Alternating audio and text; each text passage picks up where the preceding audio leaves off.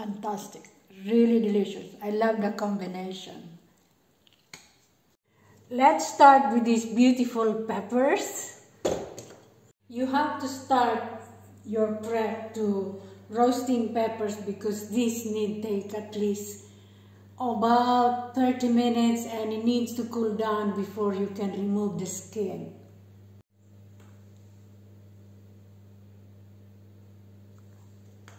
Peeling the peppers now. Some of them are very easy to remove the skin. Some of them are just doesn't want to cooperate.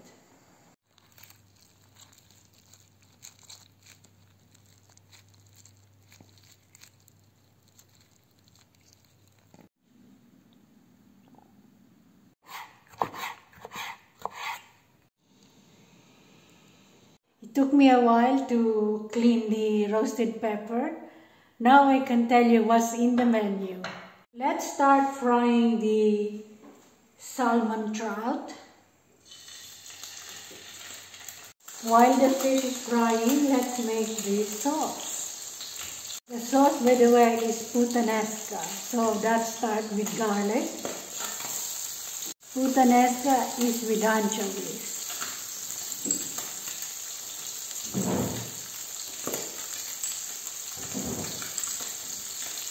People I know that I just can't take anchovies, but some people, they cannot have enough of it.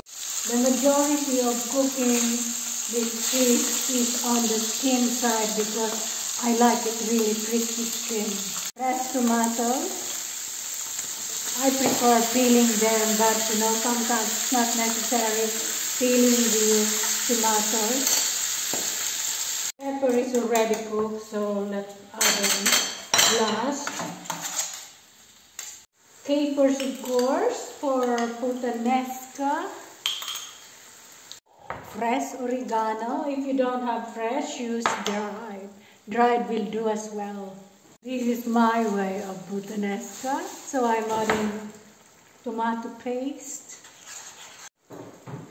The smell of summer in the winter. These are still peppers and skins. Super delicious.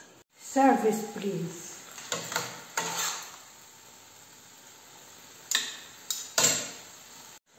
I have more sauce than fish. Oh.